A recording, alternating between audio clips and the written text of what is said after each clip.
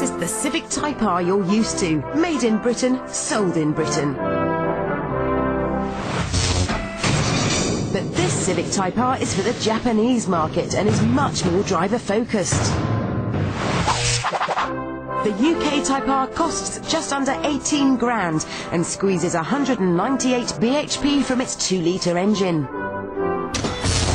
The Japanese Type R is only available from a specialist importer because Honda don't think the Brits would want something so hardcore. It costs 23 grand and comes with 222 bhp.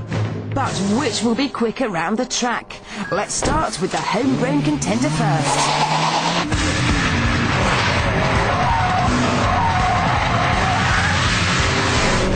62 miles an hour arrives in 6.6 seconds and it'll romp on to 146 miles an hour. The gearbox is wonderfully tight and crisp, nice big brakes and very accurate steering.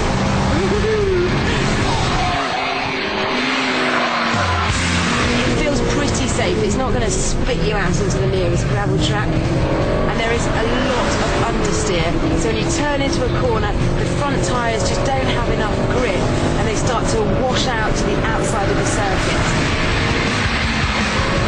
VTEC engine gives its all the way up to 8,000 RPM. You really do have to work the revs to stay on top of this car, but it rewards you really nicely. Okay, time for a quick one. Come on, girl, do it for England. To third, brakes clamping onto those discs, turn in, don't understeer, come on, quick, good.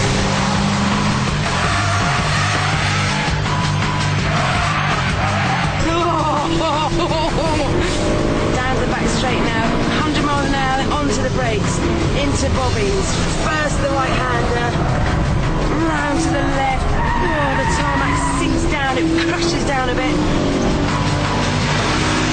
And it crosses the line in 1 minute 27.05. Let's see what the Japanese car can do.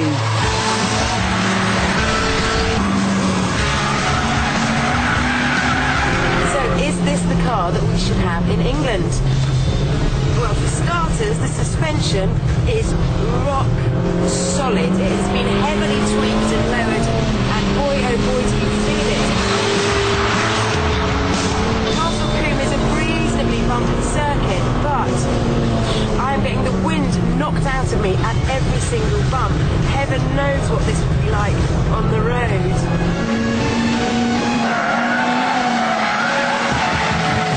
Chassis-wise, on the lock stock, chassis-wise it is superb. It is much more taut than the English Civic, much friskier and much more agile. It definitely makes you feel as you're on the edge most of the time, especially in these track conditions. The steering is hydraulic rather than the other car's electronic system, and it's much the better for it. You can actually feel what the front tires are doing all the time, which is perfect when you are reaching serious speeds as you do in this car. It is very rapid. It'll hit 60 miles an hour in under 6 seconds and it'll go on to 160.